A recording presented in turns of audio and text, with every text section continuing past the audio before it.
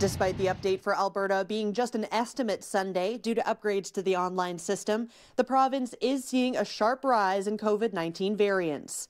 Dr. Dina Hinshaw on Twitter identifying about 300 new cases today, of which they found 54 variant cases.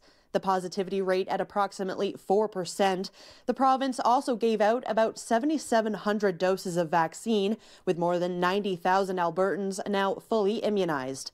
Dr. Hinshaw's next live update, along with an update to the website, will happen Monday.